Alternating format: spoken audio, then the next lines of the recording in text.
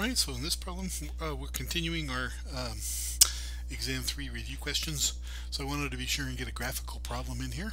This is from 4.3, actually it's number 7, section 4.3. I said that already. Oh well, don't mind me, it's getting late. Find the x-coordinate of the inflection point if the graph shown is A, graph of f, B, graph of f prime, and C, graph of f double prime. Well, so let's go ahead and start off with assuming the graph that we see here is the graph of f. Then can we find the inflection points? Well, remember how the inflection points are found. Where the curve could hold water is where the curve is concave up, and where the curve would shed water, that would be where the curve is concave down. So if we kind of just start moving across, concave down, looks like there's a change in concavity somewhere here. This is probably right in between 2 and 4. This is not to scale, by the way. So it looks like x equals 3 is a change in concavity, and then we go to concave up, right? And this problem looks pretty symmetric. So at x equals 5 would be your next change. Good. And so yeah, so far those would be the only two, right? Because then the curve is concave down for the rest of the graph.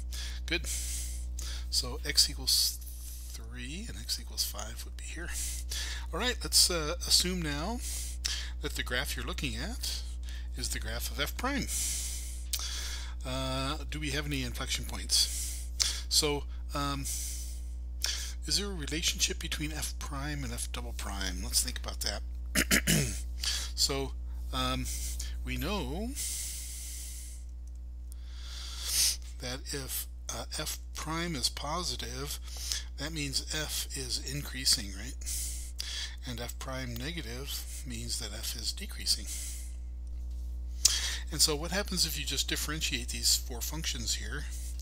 What you see is that f double prime is positive means that f prime is increasing, and f double prime is negative means f prime is decreasing, right? So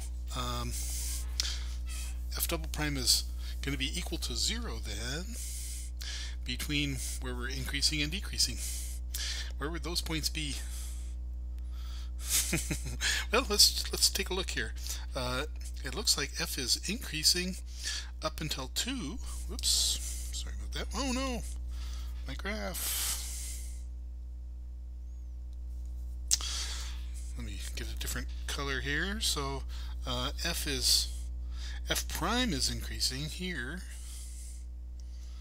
right? And then f prime is increasing here.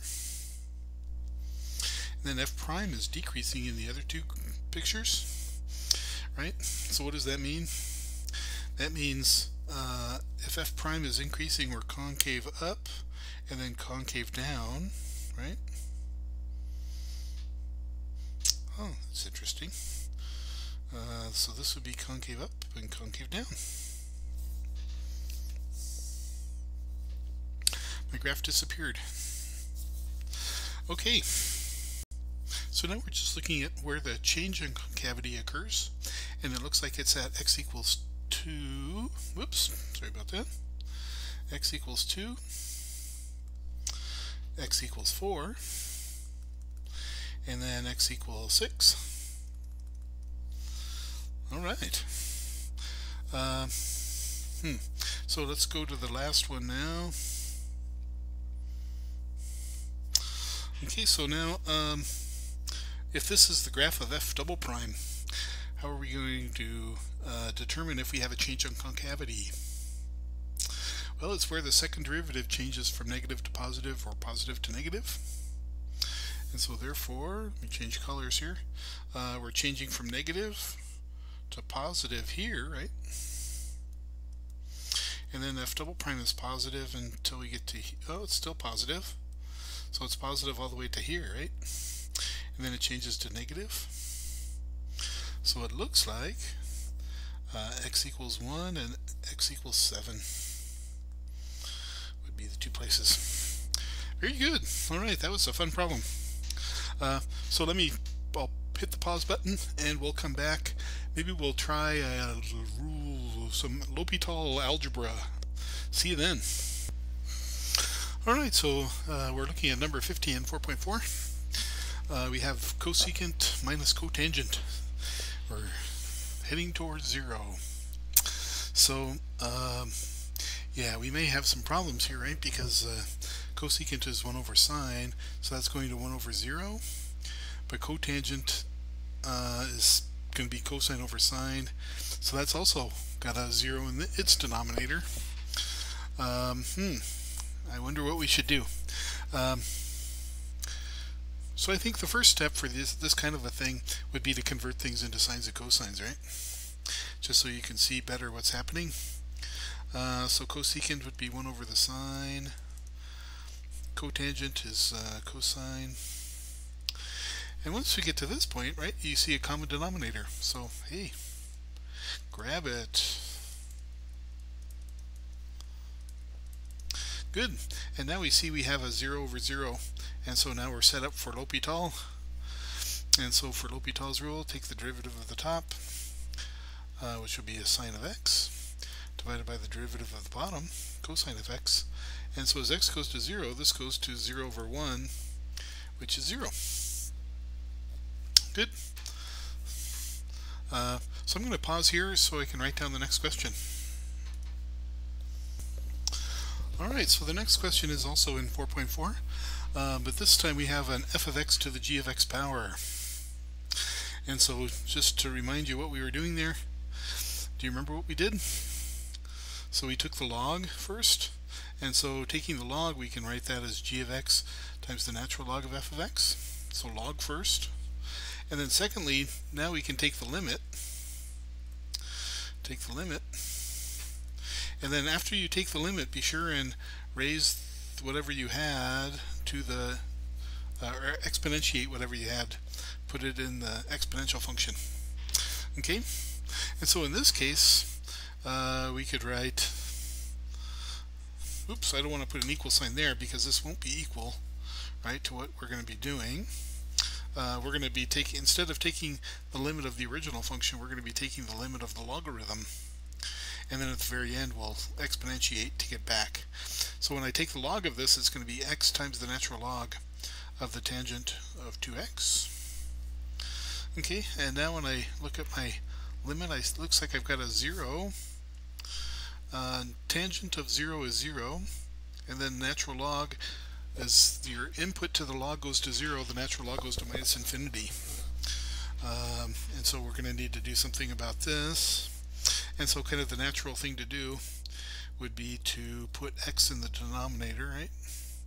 So that would be a natural log of the tangent of 2x divided by 1 over x. Good. And now we are in a fraction. We can use L'Hopital. So let's, quick as a bunny, just take the derivative of that. So that's going to be 1 over tangent of 2x times derivative of tangent is secant squared. And then remember to multiply by 2, right? Then this is all divided by minus 1 over x squared. Good. And now we're going to need to simplify before we go any further. So let's simplify this expression using some trig. Not too much, just basic definitions. 1 over tangent is, the tangent is sine over cosine. So 1 over that would be cosine of 2x divided by the sine of 2x. And then secant squared is going to be what? Is that 1 over cosine squared of 2x? Let's see, I'll go ahead and bring in the 2 right there. This 2 I'll go ahead and put there. Okay, so I've got that term, that term, that term. Now I'll deal with minus 1 over x squared, invert and multiply, so that becomes minus x squared over 1. Good.